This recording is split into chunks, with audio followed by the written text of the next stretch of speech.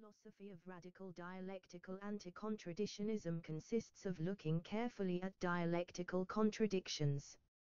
It is done by bracketing contradictions and looking at the original thesis that holds whilst there is an antithesis that doesn't negate the thesis over long periods of time passing. Looking closely at this contradiction between labor and capital, for instance, we find that capital needs to extract more and more profits at the expense of labor, whilst labor hasn't overthrown the exploitative system of capital. We find that it is required to bracket this contradiction in order to get to a closer look at this. We need to find out why this contradiction hasn't resolved itself, and it appears that the capitalists represses this contradiction in order to make more profits without any progressive policies.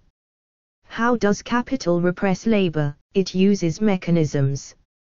But what are these mechanisms?